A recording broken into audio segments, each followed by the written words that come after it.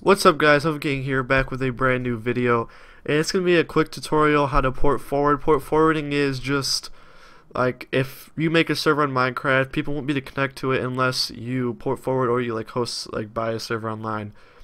But this is like a cheap way to host servers. I'm not going to get to the actually hosting part because it's different for every server that you get. This is how to actually get people to be able to join a server. Say if you make a Minecraft server and people aren't able to join it, this is how you actually fix it and let people actually access your internet to go to the server that's running off your computer so you can use it. It's pretty complicated, but this is the way of being able to do this easy way without having to learn all this junk about addresses and everything like that. So you just follow my steps and you'll be able to get through this lickety split. Okay, so if you're on Windows 7, all you have to do is just click down here, you know, the start menu pop up, just type in CMD and a command prompt should come up, and just click that. Now, I know it's all this high-techy stuff for you people out here who don't know a lot about computers, but this is basically, you know, there's lots of commands that you can do that people use, like ping.google.com, but we're not going to worry about this. Thinking to stop. Okay, yeah, so you don't have to do anything about that. I was just showing you a demonstration of what the command prompt does, but what you want to do is type ipconfig, no spaces, so it'd be ipconfig, which config means configuration. Now you're gonna see all this stuff on the screen. It's okay. Just scroll up a little bit, and where it says wireless LAN adapter, or wireless LAN, or Ethernet adapter if you're using a cable. But wireless LAN, and you're gonna want to find your default gateway here. So it's 192.168.1.1. That's usually it for most routers and things like that. So you're gonna keep that here, and we're gonna open up Google Chrome, and I have some malware on my computer. That's why it's opening up in this weird conduit engine.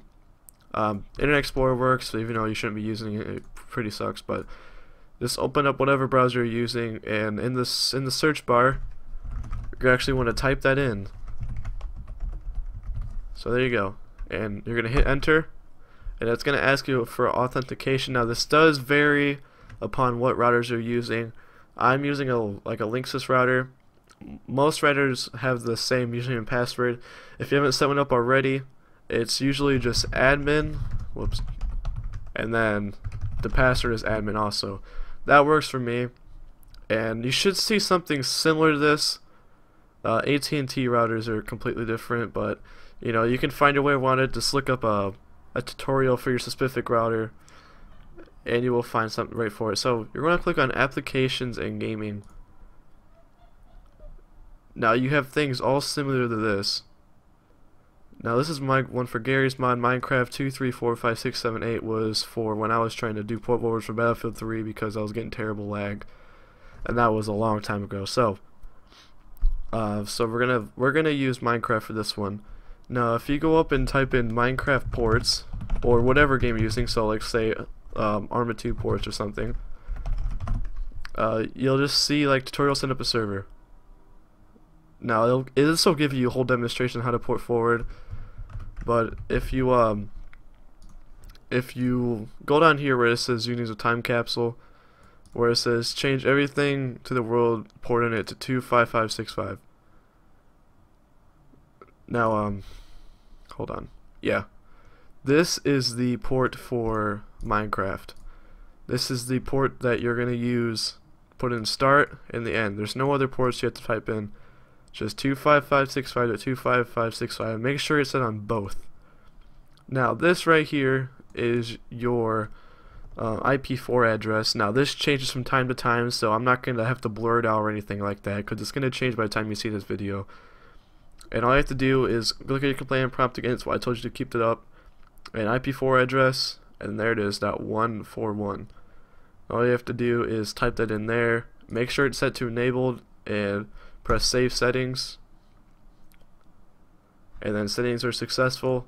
And now all you have to do is have your friends like refresh on Minecraft or refresh on Arma 2 or something like that they're using to get a server.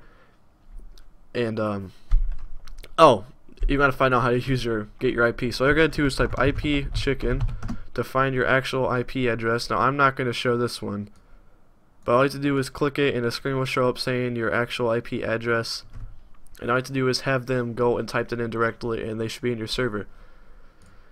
And that's about it, guys. If you need any help or anything like that, just comment. I will get back to you as soon as I can. Not a lot of people watch my videos, but I'm the small YouTuber trying to get out there to reach you guys, try to help you guys. I'll make more tutorials soon. I'm making a bunch of videos right now. So if you'd like to help me and get to my goals and get as many subscribers as I can, make sure to hit that subscribe button. Please hit the like button. I mean, I want to know people are actually watching these videos and enjoying them and getting some good quality content out of them. So please hit that like button. And leave a comment, tell me what I did right, what I did wrong. If I want to change, if you want me to change anything. I know the quality isn't the best on this video. I'm using XSplit to record right now, and I'm not really familiar with it yet. I just bought it the other day. So if you have suggestions, please leave a comment. And that's about it, guys. Thanks for watching. And remember to do all those things I just told you, and have a good day.